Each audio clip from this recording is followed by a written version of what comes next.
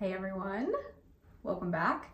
I was debating on whether or not I wanted to continue posting videos on long COVID or not, to be quite frank, on this channel, just because if you all saw my last video, the video talking about how I found my healing and how I'm continually healing from long COVID was taken down by YouTube. And this has been one of those things I didn't see a reality of. Being censored is just an individual, and living in the US, I never thought about being censored, but here I am. So I'm gonna be very careful in this video about what I say, but what I will tell you all is that since the last video that you saw, where I had a breakdown basically begging the FDA and begging Nicotine to get that drug released and to be available to the public, a couple days later, I found a remedy that's been working for my body, and I have been able to just progressively get better. And this has helped with my neurological symptoms, GI symptoms, and cardiac symptoms. I haven't had respiratory symptoms with long COVID, thank goodness, but I know a lot of people do go through that. But that is not something I can specifically talk to. But all of these symptoms have just been continually getting better. And ever since I've been doing this remedy, I have lost a lot of weight and inflammation, especially in the facial area, as you can see. So yeah, it's just been super strange because I have been at this for a very long time, or I can't say like very long time, because there's been people who have had long COVID since the beginning, since 2020. So I recognize just how, like, I can't even imagine having it that long, and it just makes me incredibly sad to know that certain people have been through this for years and years. Yeah, that's my life right now. I was able to go camping for Memorial Day last weekend to celebrate the life of my passing grandfather with family, and that was a great time. Before, I probably wouldn't have been able to make it due to just being so ill and having chronic fatigue, brain fog, vertigo. I probably would not have been able to go without my healing journey for the past few weeks and what I've been trying. And then just yesterday, I was able to go out to the lake with my friends and just lay out and go swimming. And that was just something I didn't think was possible. So that was just like another win on my part. And I was just excited that I could do things again. And yesterday, I was actually thinking about my future, and it was just weird because if you have really bad neurological symptoms and dementia-like symptoms as someone with long COVID, I know for me personally, all I could think about was life in 20-minute increments, and it felt like I physically and mentally could not make memories at all. So like the past 6 months that has flown by just feel like it's me waking up from a fever dream. And I couldn't think about the past. I couldn't think about the future. All I could think about was my life in 20-minute blocks. And it was just insane. And I think I've shared on this channel just how I've just forgotten like loved ones' names, moments in my past, forgotten just like the simplest things, like what I did that morning. And that was what day of the week it was too. Like that was just insane. And there was no answers for any of this. And when you lose your mind, you lose a lot of your life.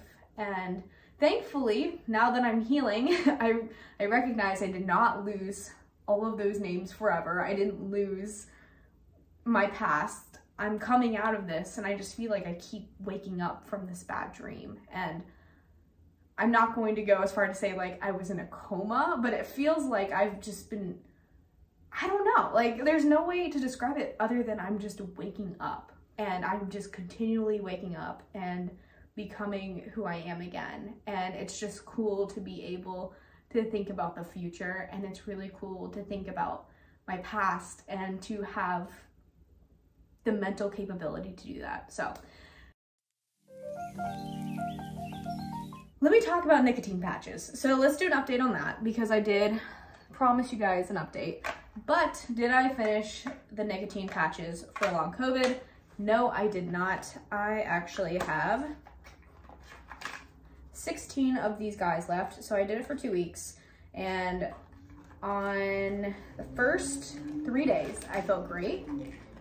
And then on day 4, you all saw my video where I had a crash, and I was just so incredibly pissed off at my body, incredibly pissed off at the system, incredibly just pissed on why I am someone who seemed remotely healthy before and young or youngish and was going through all these health problems. Like, why my immune system wasn't like everyone else's. And I think that's a frustration that a lot of us long haulers have. It's just the fact of like, why does my body not fight for me? Why does it feel like it's attacking itself?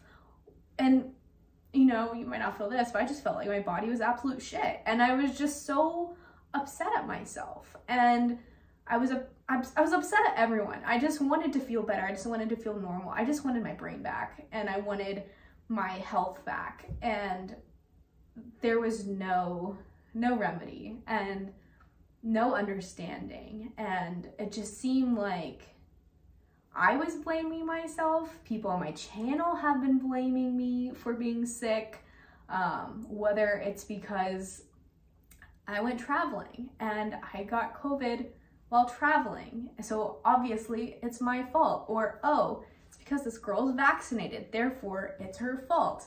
Or, oh, now this girl's healing, let's be pissed at her because she's healing. So it's like, if you are someone going through long COVID, you are always going to have those external people telling you it's your fault, and your internal self is going to be telling you that it's your fault. But you can't let the voices outside of yourself and inside yourself get you down. You just have to keep pressing forward. And so, yeah, nicotine patches, back to that, getting off my pedestal. Nicotine patches, ended up having that crash moment on day 4, and I was just upset. 2 days later, decided to go to my local health food store and pick up this certain type of herbal tincture just to see if it would work.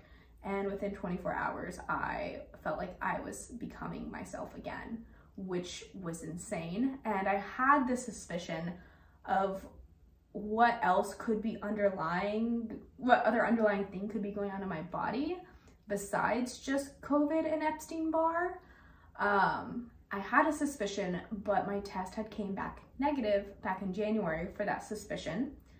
But I realized that this thing definitely causes a lot of false negative test results. So if you are interested in learning more about the thing that I have been trying, do go to my TikTok, just @melontoy, where I share all of this journey.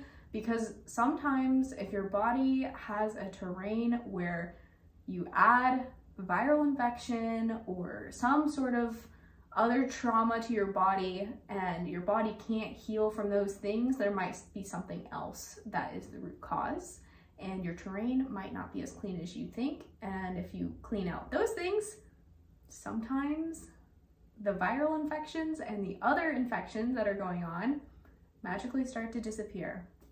Not saying that this is a cure. YouTube moderators, this is not medical advice. This is just my own personal story. So not promising cures. But I ended up doing that within 24 hours, started feeling better. And I was still doing the nicotine patches, but it was like, I knew in my head it wasn't the nicotine patches that were working, because it was just too immediate of a reaction after I started doing this other thing for it to be the nicotine patches. So on the 14th day, I did it for 2 weeks. I decided, you know what, I'm just not going to do this anymore. And I stopped using them, and no, I wasn't addicted. I didn't feel buzzed from them. I didn't feel like I needed nicotine patches to continue forward. I didn't feel any withdrawal symptoms. I didn't feel anything after stopping. So that's how I knew, like, I don't know if like the nicotine patches is for everyone. It didn't work in my case, but it might work in some people's cases. And I know it's worked on some people's long haul syndrome symptoms on the long COVID Facebook group I'm a part of.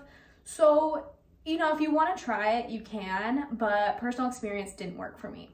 And I recognize that. We are all just so incredibly different as humans. All of our bodies are very unique in their own way. I mean, if you think about it, some people go into anaphylactic shock after getting stung by a bee and their throat closes up? Or why is it that some people eat gluten and they're allergic? Or there's all these like variables on like, why is this body different than this other body? And scientists don't even know. Doctors don't even know. I feel like this will be a question we're asking for the next 1,000 years.